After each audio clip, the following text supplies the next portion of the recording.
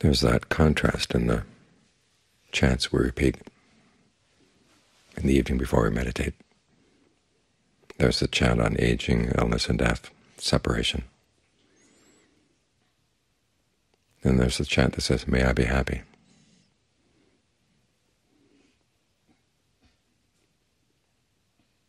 In the context of aging, illness, and death, that wish for happiness seems a little hopeless, but it's not.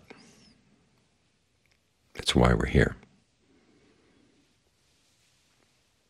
Because that original chant doesn't stop with aging, illness, and death and separation. It goes on to talk about your actions. Your actions do have a power to shape your life, and you want to do them well. In fact, the Buddha says the actions can become so skillful that you get to the point where you find something that doesn't age, doesn't grow ill, doesn't die.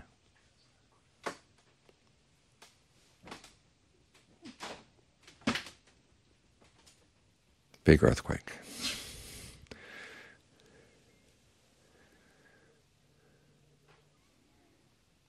And so where do your actions come from? They come from the mind.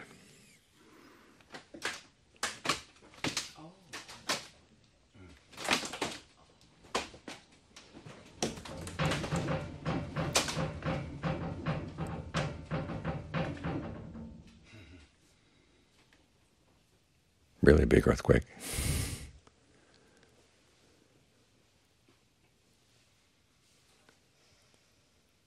Those chants simply remind us that if you're looking for happiness, you have to look at the causes and not latch on to the effects.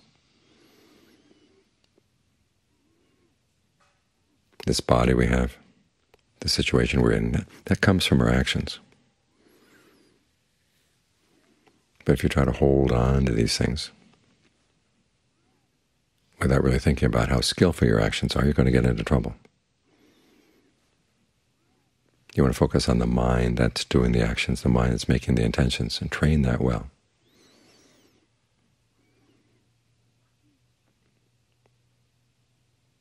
And John Sawat made this point. He said the Buddha talks about all the things that are not self, not self. Those are the results of actions. He says the Buddha, however, does say that we're the owners of our actions. That's what we're responsible for.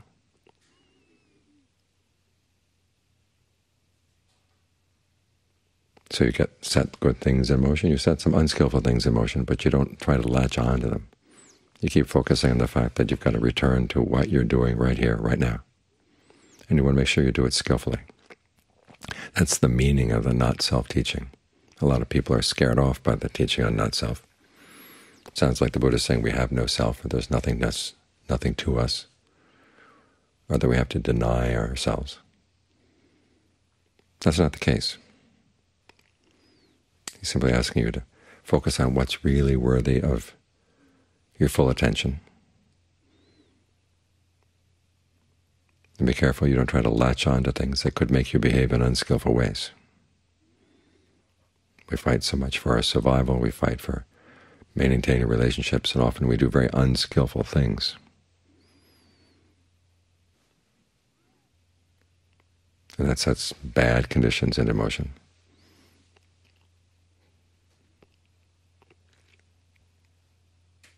So you want to turn around and focus on the source.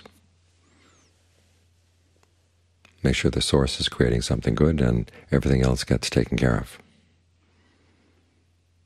And the source is right here, which is why we meditate right here. We don't meditate on big abstractions. We focus on something simple like the breath. It's right here, right next to the mind. When you've got the mind with the breath, then you can see it clearly. So take a good long, deep in and out breath.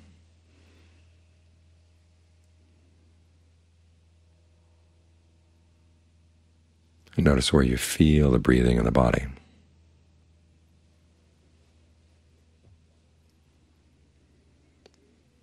And if long breathing feels good, keep it up. If it doesn't feel good, you can change. This is one of the nice things about the breath. It's an automatic function of the body, but it's also one that you can have some control over. So try to learn how to exert some skillful control. What kind of breathing would feel really good right now? If you're feeling tired, what kind of breathing will be energizing? If you're feeling tense, what kind of breathing would be more relaxing?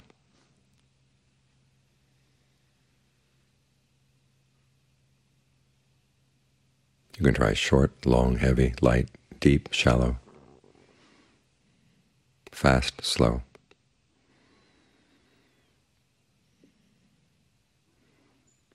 There are lots of ways of working with the breath in the body,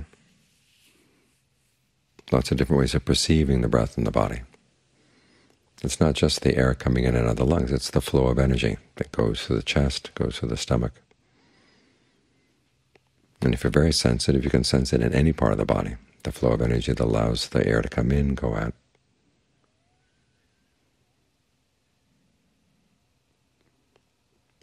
Any thoughts that are not related to the breath, just let them go. Because you don't want to get involved in any narratives that would pull you away. If you do get pulled away, just drop the thought and you'll be right back here. Get pulled away again. As soon as you notice you're pulled away, drop the thought and you'll be back here again.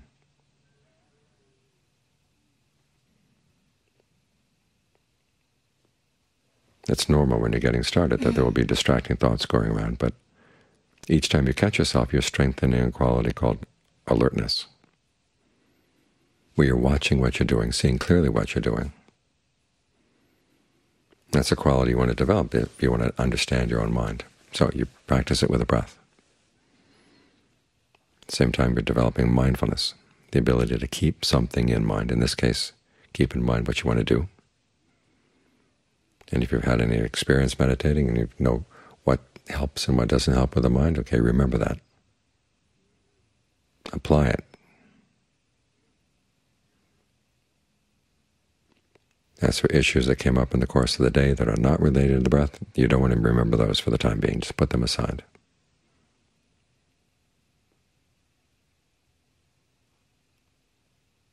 Thoughts of who did what to you or what you did to other people, just spread thoughts of goodwill to everybody. Because when you're looking for happiness here, there's no competition. When you're out in the world, there's a lot of competition, a lot of one-upsmanship, and worse.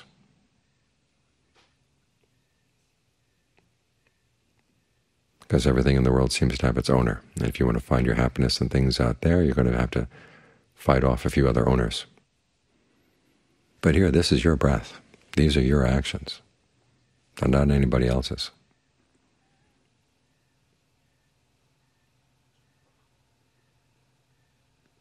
So when you're looking for happiness here, it's a lot easier to have goodwill for everybody. It's when you're not competing. It's like that image of Mercury and the Sirens of Titan, where the animals live off the vibrations of the planet. They don't have to feed off of one another. There's plenty of space throughout the planet for everybody. And so they send messages of goodwill to one another. When you look for your happiness inside, you find it a lot easier to live with other people in the world, because you don't have to compete. You've got a good source of happiness right here, and that's actually a much better happiness than the things outside. The word outside here meaning anything beginning with your body and going out.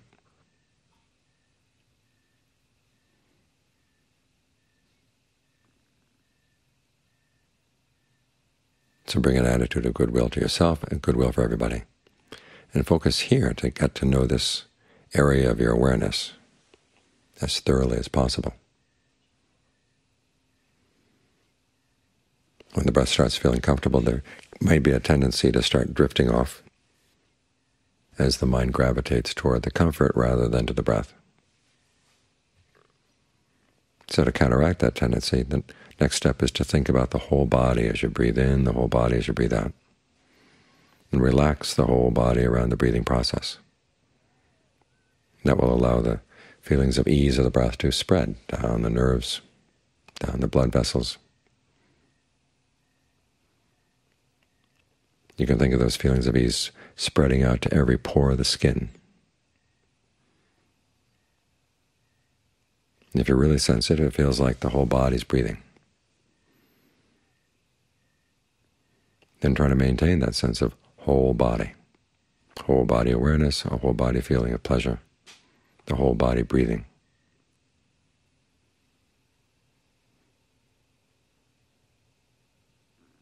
That helps to anchor your awareness here in the present moment. If your range of awareness is small, it's like a little tiny bead that can slip off to the future, slip off to the past, as if thoughts going to the future and the past had to go through a little tube. But here awareness is so large it can't fit through the tube. So you're here in the present moment, anchored in the present moment. And this is where you can see things clearly. Because those actions that shape our lives, where do they come from? They come from right here. Your intentions right here in the present moment, a part of the mind that we're all too rarely aware of. It happens many times. You ask somebody, well, why did you do X? And they have to stop and think for a bit. The intention wasn't all that clear. And yet it's your intentions that shape your actions shape your life. So it's just plain common sense. Pay careful attention to your intentions and get the mind here in the present moment as much as you can, so you can see the quality of thinking that goes into those intentions.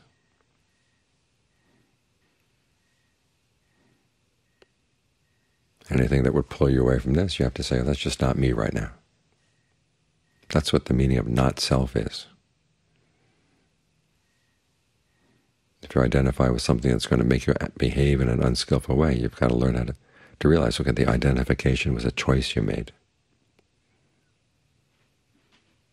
Again, it was a choice that was made without much awareness. But now that you're more aware of what's going on in the mind, you can see it. When the Buddha talks about yourself, he doesn't answer the question of whether you have a self or don't have a self. But he says you are engaged in what he calls I-making and my-making. You create your sense of what's important to you, what you want to hold on to, your sense of what you're able to do. You're constantly creating these different selves based on different desires.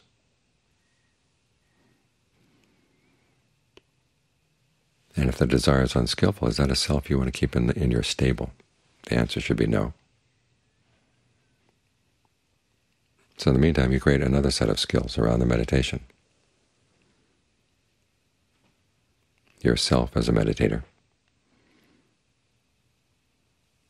Yourself as someone who is mindful and alert.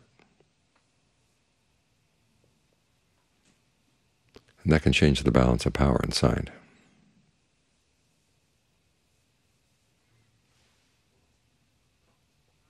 When you're not spending so much time competing outside, it's a lot easier to let go of a lot of the selves that hang on to that competition or are based on that competition. At the very least, if you do have to compete, which is a normal part of everyday life, you learn how to take those selves and pick them up and put them down. If you find that they start getting unskillful, you can put them down. Because you see there are activities, the things you do. They're not something you're stuck with. They're actions you choose to do. And when you can see that they're unskillful and unnecessary, then you can let them go.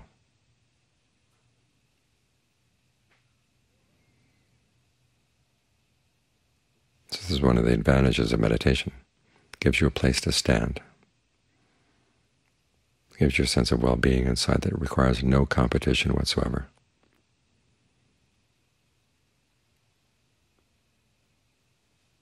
So you can look at the competitions of life and decide, well, which ones do you really want to get involved with?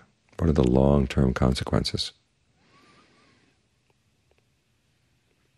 So the Buddha says you develop insight, you develop discernment in the meditation. It's just that. You're able to see long-term consequences.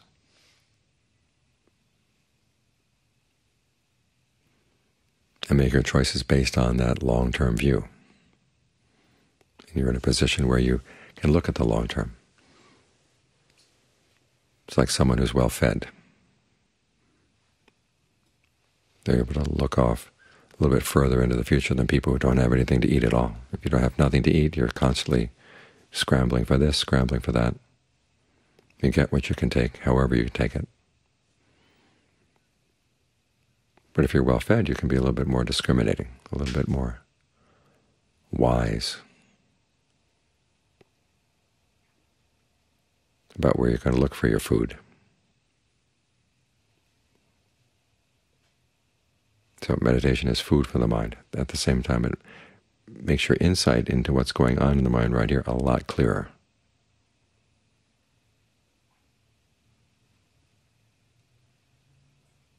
So take some time to be with the breath and allow the breath to be comfortable. Allow that sense of comfort to spread throughout the body. And then do what you can to maintain that sense of full body comfort, full body breathing, full body awareness.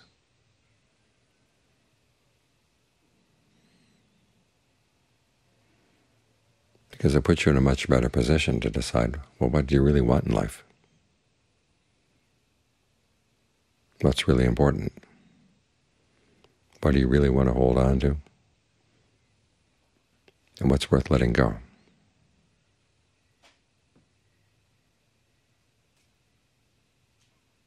This way the different battles that go on in the mind about what you want, what you don't want, get sorted out.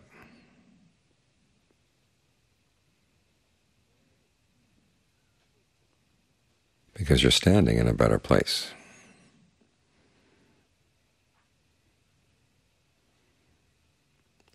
This basis of well-being inside that you can create very simply by being mindful and alert to the breath.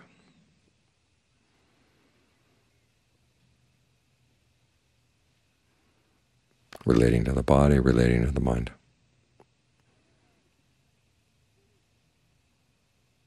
In a way that's a lot more skillful and gives a foundation for a lot more skillful actions as you go into the world.